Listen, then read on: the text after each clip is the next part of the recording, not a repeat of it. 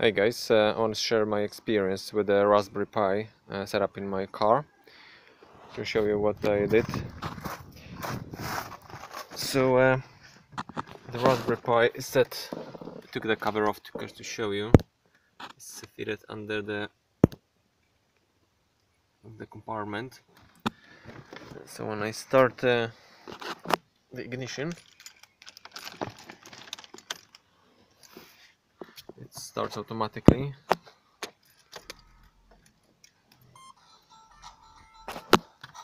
There's actually also my messenger installed in the car, switched off. It's a bit enough noise. So this point is obviously starts automatically, and then it has like a keyboard connected with a small dongle, and the memory card, the flash disk, they want 8 gigs. So when it starts, it looks at the for the video folder inside the. So as my script actually sleeps for like a couple, I think 20 seconds, just to wait for this USB disk to be mounted, and then and then it looks at the video folder, and there's a small simple script just basically loops in and plays every video.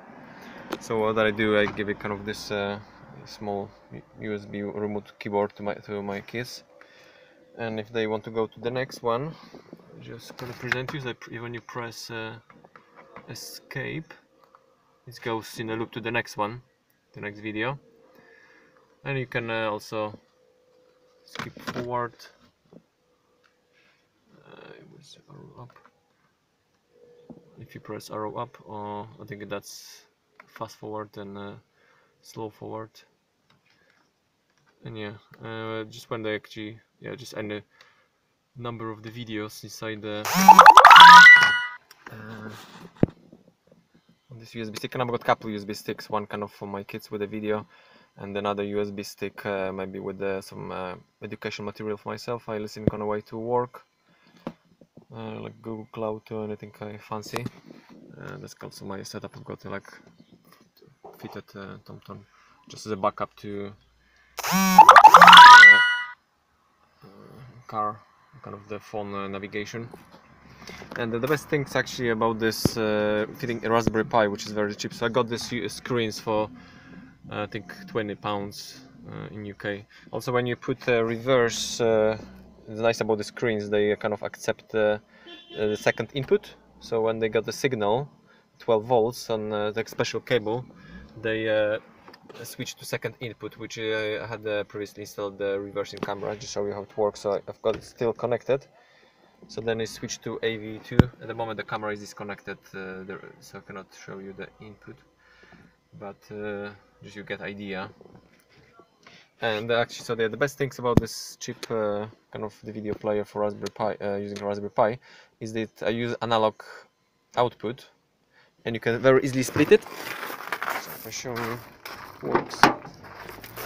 Actually, the back I've got 2 other screens, and they play exactly the same what you have in the front. So just 20 quid per screen, 30 quid for the Raspberry Pi. This one actually stopped working recently. Have to find out why, debug. And also the way I've connected it to the restrooms, I show you. I just did a dirty hack. It's actually I just sewed them to this headrest, because I didn't want to like spend £50 or something for just mount for use for the screen. So I thought this kind of, and it worked. It's kind of quite stable. Yeah, as you can see, it works. Yeah, the kind of some other ideas I have to what to do with this. Planning to fit a physical kind of switch to connect it to and fit it somewhere here in a car, and so I can actually change it the kind of move it forward or play different playlists by pressing the different buttons using GPIO in the Raspberry Pi, and then like for the next button also to display the car's engine statistics using the ELM.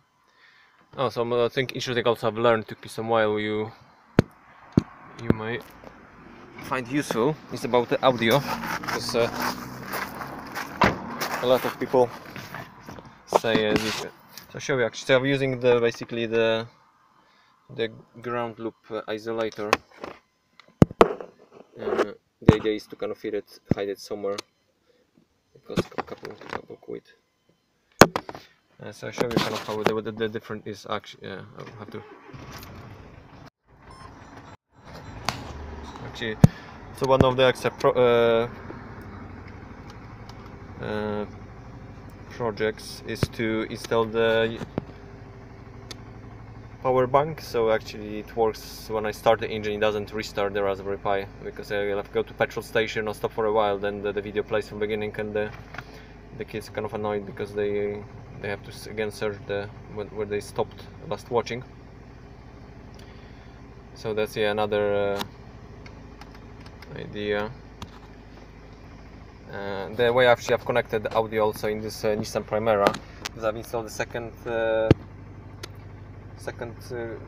audio player, because the built-in one in Nissan actually doesn't. I didn't want to spend too much time actually finding out how to. It wasn't not possible. I spent some time. I couldn't connect to the amplifier directly, but also I have to leave the old one, as you can see here. The reason is because if you remove it completely, the old audio player, then it's just basically displaying the error message, or actually was the screen also just blank on, and then you cannot see the info about your journey, or basically it's kind of pretty. I like this computer inside the Nissan Primera. It's quite advanced for the age of the car. Yeah, so now I could present you why they installed the loop isolator. So if you play it now, and just go to if I show you how it's different is with the loop isolator and without.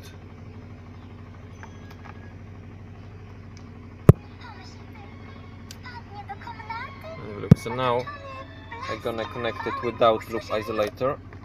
I'm gonna plug it directly from Raspberry Pi to.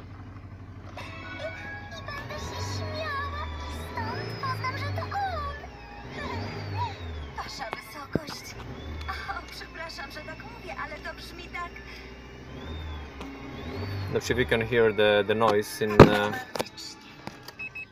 in the speakers. Basically, without loop isolator, it's when the car is stationary, it's fine. It doesn't matter if you have a loop isolator or not. But then when you have a without loop isolator, when the engine is running, you still get this noise inside in the speakers, which is a bit annoying. And I use it from the beginning without this loop isolator. It worked. It just kind of my wife got annoyed, saying it was getting nervous. So a little bit of googling, and I found on Amazon this loop isolator for a couple of quid. And yeah, I have it here because I'm kind of switching when I connect my phone, I connect it directly. I think with the phone actually is the same. I had to use this loop isolator. It's not only just Raspberry Pi specific, it's actually in generic because you need to loop isolator because you have a mechanic engine. Alright, give me a shout if you have any questions, or you want me to share a script from I've set on Raspberry Pi. It's pretty simple. Anyone can really write it, but if you think it will be useful for you, then happy to share it. And leave a thumbs up if you like the video, and share your ideas about the Raspberry Pi in a car. Because yeah, I think it could be kind of giving some ideas and some, I've seen it in the car, and my friend from work, Colin, who had it in his Citroen.